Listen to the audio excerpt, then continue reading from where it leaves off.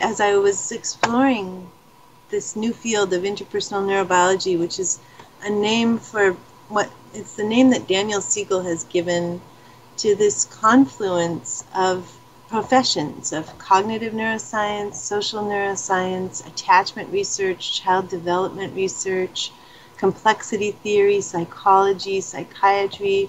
It all comes together. And how do these fields inform one another? What have we started to learn about neuroplasticity, about the way that the brain actually changes? So Matthew Lieberman at UCLA was putting people into MRI machines and showing them pictures of faces that had extreme emotion on them. And when he showed them pictures of faces with extreme emotion, he could see that their emotional alarm center would go off in deep in the brain.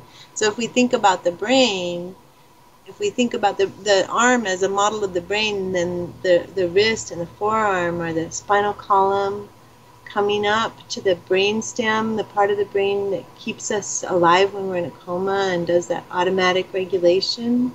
And then folding a thumb across, that represents the deep structures of the brain, the limbic system. And this is where we have all of our emotion and bonding and memory. This is these centers right here.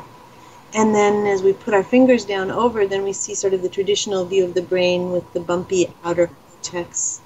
And what happens is that we're hardwired for this little emotional alarm center to take control if there's any kind of danger. So when that takes control, the brain doesn't actually move, but it's like we flipped our lid. We can see in the MRIs that the prefrontal cortex stops working when people get upset. And then Matthew Lieberman was wondering, how do we get ourselves calm again? So he had the people in the MRI name the person that they were seeing. That's Edwin, that's Sarah. Nothing changed when they named the name. He had them name the gender. That's a man, that's a woman. But nothing changed. And then he had them name the emotion they were seeing. That's terror, that's grief. And when he did that, what he saw was that the amygdala activation fell by half, and the prefrontal cortex started to come online, this part of the brain that we know is responsible for empathy and mindsight.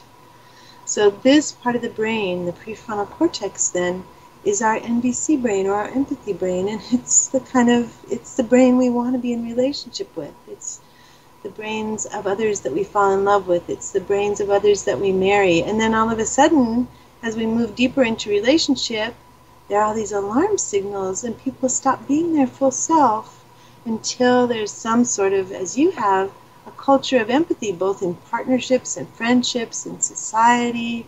As we begin to introduce this culture of empathy, what we're really having as a result is brains that are actually fully present, able to contribute all of their wisdom and knowledge and care.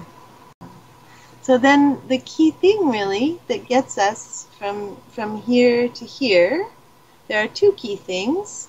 One of them is simple identification, so naming the feeling that we have, and if it's grief, then it needs to be named rather than anger. If we name it as anger but it's grief, then nothing happens. Mm-hmm. We might get more irritated. Or what is that?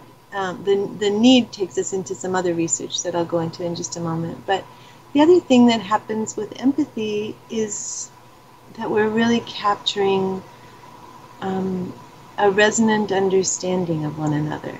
And that is the thing that creates the most calming effect for us, is this sense of being deeply gotten, of really being understood.